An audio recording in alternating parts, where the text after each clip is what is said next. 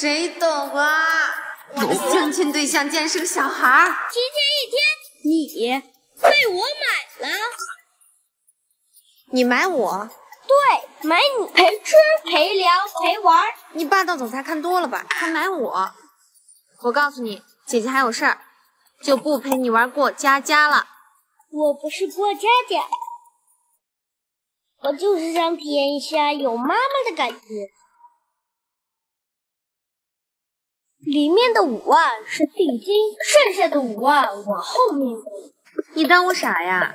小孩怎么会有钱？还5万，是个玩具吧？算了算了，反正我也没事儿，那我去勉为其难陪你一天吧。少爷还没有找到吗？他可是 MY 集团的太子爷，要是让麦总知道太子爷走丢了，我们的工作也就保不住了。赶紧再去找。好晒呀！来，小二哥，过来涂点防晒。我不要。为什么？太阳这么大，晒久了会晒黑的。晒黑就晒黑吧，反正很快就白回来了。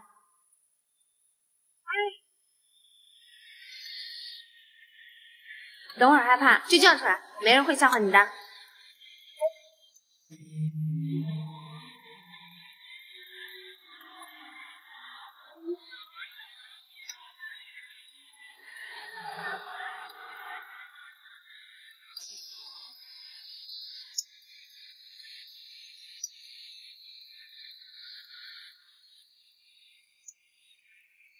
小二哥，今天太阳这么晒，为什么总往阳光里面冲啊？我想快点长高，成为勇敢的大人，这样我睡觉的时候没有妈妈也不会害怕了。小孩哥真是一个懂事的小孩，但是姐姐要告诉你，要保护好自己。今天太阳这么晒，晒了这么久，你的脸不烫，不怕疼吗？是男子汉，我不怕。不要以为晒了只是会黑。哟，这不是夏冬冬吗？这么多年不见，没想到你这个大龄剩女都当妈了。妈，她根本没有妈妈，班里的同学都说她是个没人要的野孩子。谁说她没有妈妈？我就是她妈妈。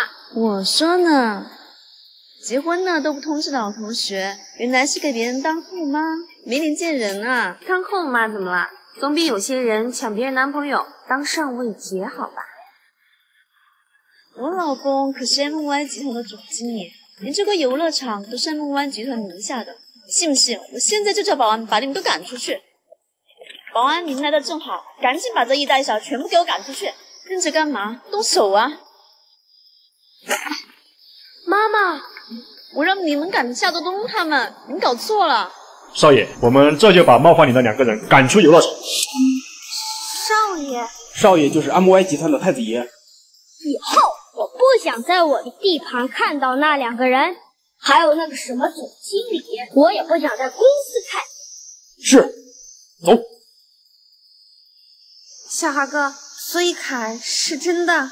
妈妈，要是嫌少，我还有很多。不少了。